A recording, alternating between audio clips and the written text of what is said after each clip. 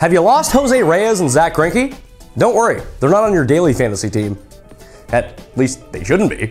This is Mayo's Triple Play for April 15th.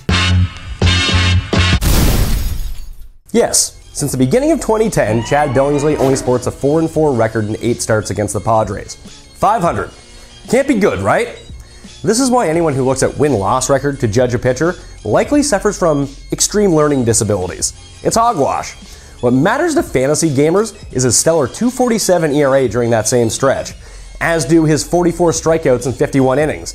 Same with allowing no home runs and holding Friars batters to a .204 average. But then someone will say, but he's only 4-4. If that person's you, maybe daily fantasy in 1975 is more your speed. Adam Lynn's gotten off to a dreadful 3-for-25 start this season. Usually, we consider a 120 average over any period a slump, but for Lynn, this is business as usual. There is a modicum of hope today, though. For whatever reason, Lynn sees the ball very well out of Gavin Floyd's hand.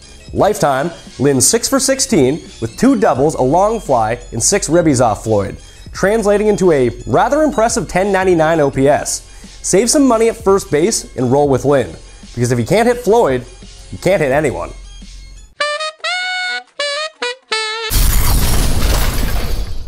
Unlike the majority of baseball, Brandon Phillips has hit Cliff Lee pretty hard during his career, going 8-for-26 with 4 extra base hits. That includes 3 doubles, a homer, and 4 RBIs, resulting in a solid .538 slugging percentage.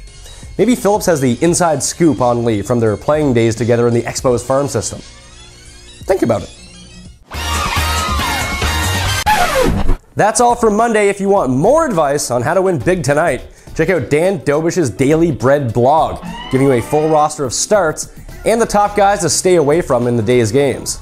Find it on the RotoExperts Daily tab, rotoexperts.com/daily. I'm Pat Mayo. See you tomorrow.